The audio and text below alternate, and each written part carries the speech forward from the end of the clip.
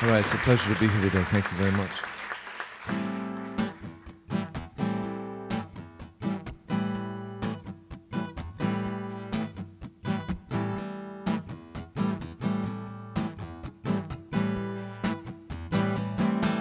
I'll tell you this story. It's written on my skin, and you might get the picture of the shape that I'm in. Yeah, this one's for my buddies. The gone is gone could be. Hey, every time I reach out, they're right in front of me. This one's for my lover. She's on the inside of my arm. Yeah, she my little geisha. Keep me safe and warm.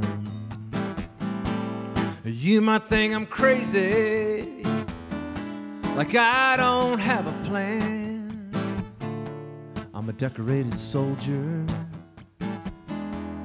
illustrated man.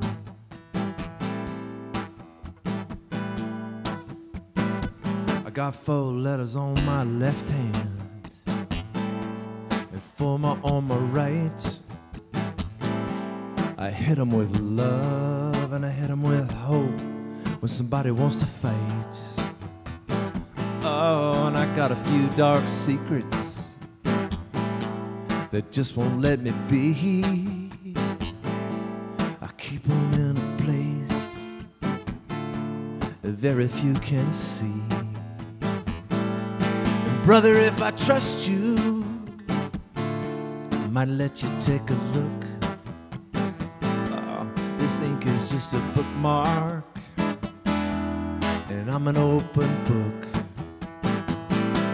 You might think I'm crazy, try to understand. I'm a decorated soldier, illustrated man.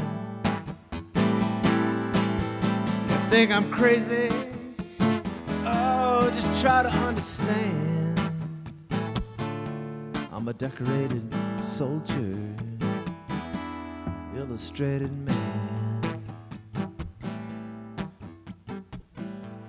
So when I first started working, I didn't want to collaborate with anybody. And now collaboration's pretty much in everything I do. So I'll tell you a little story here about why it changed, what I learned, and where it's led me. See, when I first started collaborating, when I first started working, I saw collaboration as a sign of weakness. Like if you couldn't do it on your own, got somebody to help you out.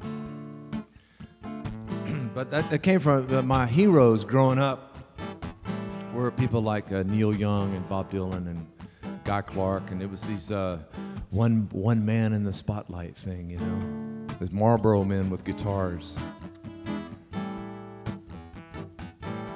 I thought collaboration would somehow dilute my singular artistic vision, like it was so pure and needed to be protected in the first place, you know. But really, it was just fear. It was fear of losing myself, you know, or giving away my ideas, like somebody's going to steal my stuff, you know. And there was only like a certain amount of ideas. And I was afraid that people were going to think I needed help, you know. But really, it's lack of trust. Lack of trust in myself. Lack of trust in others, lack of trust in the whole process. But luckily, something changed. I had 3 experiences that kind of changed me. The first one was I met a good collaborator.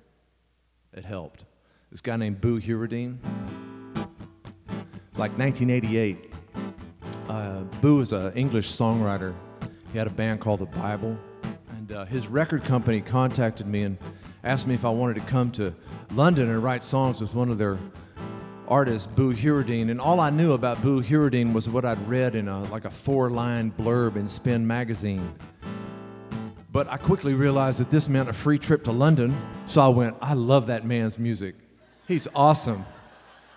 I've always wanted to collaborate with Boo Hewerdine. I'd never written songs with anybody. I did not have a clue about what I was doing. He had never written songs with anybody. They threw us in a room and said, write some songs, boys, you know. So we did. We wrote 2 songs a day. Did some demos at the end of the week and got a record deal on Saturday. It was weird. It was easy. I thought the music business was so easy after that. But when we sat in the room writing songs, I mean, really, we had nothing to lose. I mean, I was already in London. I'd gotten my free trip already. All I had to do was sit around and waste some time writing songs, and I was good. It's a good place to be when you're collaborating. When you feel like you have nothing to lose, that's when good stuff happens. But I would sit down with Boo, and we'd work, and I'm a Texas, country folk singer-songwriter guy, you know, and he grew up listening to the Beatles and Squeeze, XTC. So I would pull off some sort of guitar lick that came straight out of Folk 101, and he'd go, oh, that's awesome. And he would pull off some chord sequence that came out of, Rubber Soul, and I'd go, oh, that's beautiful, man, you gotta leave that in. It was when I first learned the magic of the collaboration, which is 1 and 1 makes 3. You can make something bigger than yourself when you collaborate. And the second lesson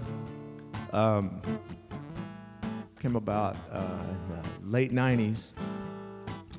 I was working with this coach in town, a shrink kind of guy. I mean, I'm healed now, but anyway. I'm okay. And he gave me this assignment, and the assignment was to go out to the airport. A brand new airport we had back then. I went out to the airport, and back then you could just walk into the airport and walk around and stuff. It was great, you know. Walk right up to the gate and get on a flight to San Diego, you know. Anyway, the assignment was to walk out to the airport, go into the terminal, and find somebody walking down the terminal in my direction and walk right towards them and see what happens. So I did it.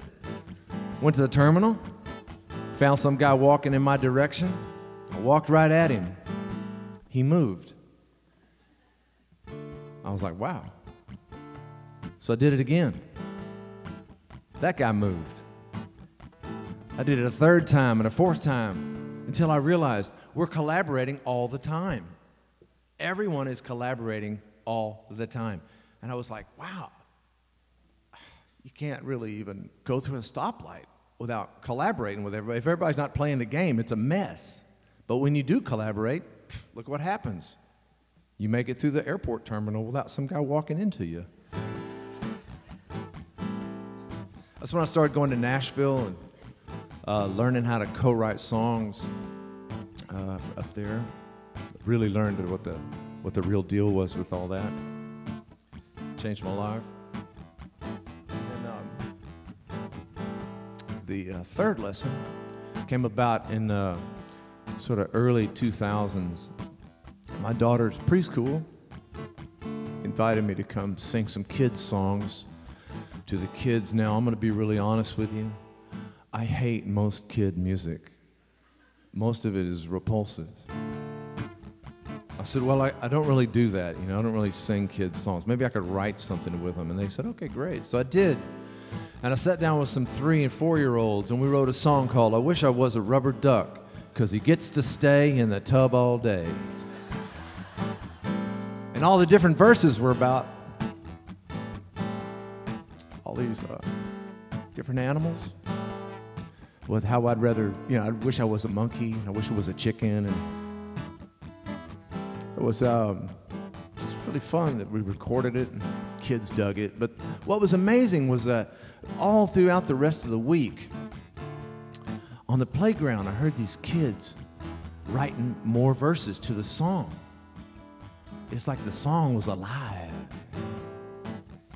So the third lesson was that you can make magic. You start collaborating with people. It's bigger than you, and you never know what's going to happen. And that experience led me down this long road of exploration into writing songs with people that don't write songs. And I did all kinds of crazy experiences with that. And then I met some soldiers. And that led to me starting this program called Songwriting with Soldiers. And what Songwriting with Soldiers does is we do retreats and we bring together professional songwriters with wounded soldiers, and we spend 3 days talking and listening, and then we take their words and their stories, and we write songs with them. That first song, Illustrated Man, was written by myself and the guy next to me in this picture, Gary Nicholson, and a man named Dustin Kreitz. It's a massive collaboration project. It's crazy. It's like I'm collaborating with the executive director, my friend Mary. We talk almost every day. I collaborate with the other songwriters. I collaborate with the photographers and the videographers that come document the program. And it's like I'm collaborating with the soldiers. And not only with the soldiers, but I'm collaborating with their families. Because if we write a song with a soldier, you can tell secrets in songs. It's really great. You tell a secret in a song that you can't say in a conversation, and people tell us some really amazing stuff. And if a soldier tells us a secret, it takes a bit of the charge off his experience. Might make his home life a little safer, a little happier. But we're also collaborating with co-workers. Might be collaborating with the person sitting next to the soldier at a stoplight. So, I could never do this on my own. It's just impossible for me to run this project. I mean, there's so much that I'm not good at. I don't really want to get good at it, but other people are. But if we put it together, I got my thing, and I'm going to bring it, but I need these other people. And together we can make something really big. So it's a song I wrote with a guy named James Monk. And James was a combat videographer. Just think about that for a second. Combat videographer. So he saw the war through a video camera. So he's come to almost every one of our retreats to document them. Finally, after about 7 retreats, I said, listen, dude, you got to write a song too. So finally got him to sit down. And I started the session like I start almost all the sessions with. I said, so James, why'd you join the military? He started telling me his story, and eventually he came to his first combat experience. It's Fallujah. I was like, wow, because I'd heard other stories about Fallujah and what it was like. And I said, wow, what was that like, man? He goes, man, I was just scared. Trying not to get knocked down. And I was praying hard, like Old Testament praying. I love that. Oh, he said Old Testament. I was like, wow, that's great. He said, yeah, it was weird, like right in the middle of it. It was just crazy stuff happening all around me. He goes, it got really quiet. He goes, he said it was like I was holding God's hand. Now, I'm a songwriter. I'm looking for song hooks all the time. Somebody says something like holding God's hand. I go, song title. Blind, scared, over there, under attack, first combat. Praying real hard like Daniel prayed back in those Old Testament days. Bullets started flying crazy and loud. doing all I could not to get knocked down, holding God's hand, holding God's hand, holding God's hand, guide me through. There was this kid from Texas, Jose Velez, just 19. It's a terrible thing. It seemed like he was just getting started in life, and he had a dream that he had a wife, and he lost it all in that place. It's sitting right here, I see his face, holding God's hand, holding God's hand, holding God's hand, guide me through, guide me through. Well, I'm back home now. It's a miracle how I made it through. That's why I'm telling you that everybody's lost, everybody's scared, everybody's wondering if anybody cares. And the reason that I made it through the fight was to love my neighbor, do what's right.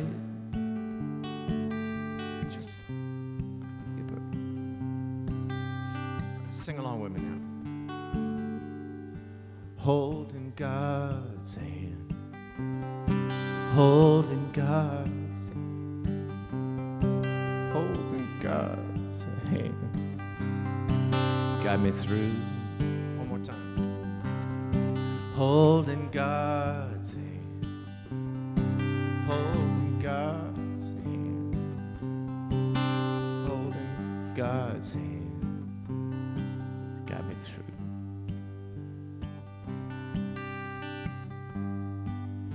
So I have this big desire to live and work out where sort of my peak creativity collides with my peak openness, and collaboration does that for me a lot. Songwriting with soldiers, especially, does it. To do that, I can't be scared. It doesn't work. I have to be generous with my time, my ideas. I just give them away now. They come back. It's awesome. The ultimate boomerang. I have to trust myself, others, the whole process. And I have to accept the fact that I need other people also to accept the fact that people might need me. I have to be present, you know. I did volunteer for this, so bring it, you know. I have to willing to be a part of something that wasn't there before, make something new. So that's my story.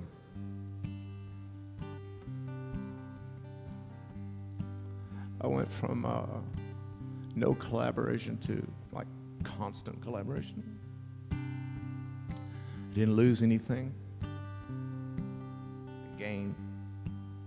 I mean, we're collaborating right now. It's all around us. You know, I'm singing, talking, you're listening. Ben's working the slides for me, doing a great job. Even some of you sang along. And I realized, looking back, those heroes,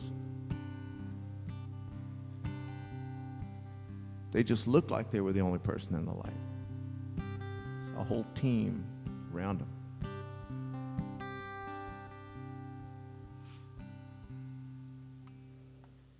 We all have a gift. It's like we have a light, okay? We've got a light inside of us. Most of our creative life, we spend with that light pointing at ourselves. You have to. That's how you get good at what you're doing, okay? What I feel is that at a certain point, turn the light out. Shine your thing out, okay? When you do that, it's like there's somebody wandering around in the dark. Light them up. You might be wandering around in the dark, okay? And somebody sees you, but you got to shine your light out, you know? Sorry. You got to shine your light out. When you do that, you can make magic in the world. Thank you very much.